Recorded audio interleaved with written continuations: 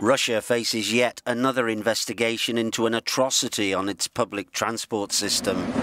In 2010, the Moscow metro was attacked. Two female suicide bombers from the restive Dagestan region detonated devices on separate trains during the morning rush hour.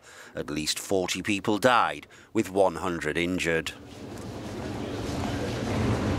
In January 2011, the International Arrivals Hall of Moscow's Domodedovo Airport was targeted by a single male suicide bomber, allegedly from the North Caucasus. The explosion killed 37 people and wounded 173 others. Russian authorities concluded that the violence was aimed first and foremost at foreign nationals.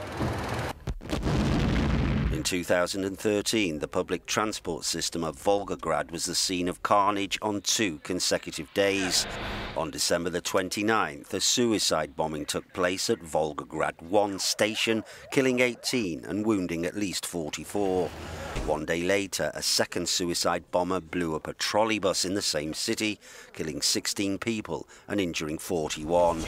Authorities remain vigilant. In February last year, police arrested 7 individuals in Ekaterinburg in the Urals, accused of plotting attacks and possession of explosives.